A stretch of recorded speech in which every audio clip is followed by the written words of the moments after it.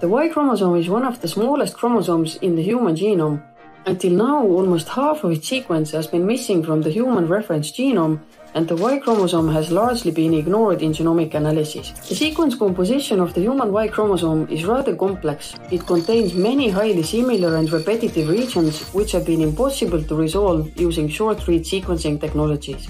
In order for us to understand how diverse the human Y truly is, we assembled the Y chromosomes from 43 different males, covering roughly 180,000 years of human evolution.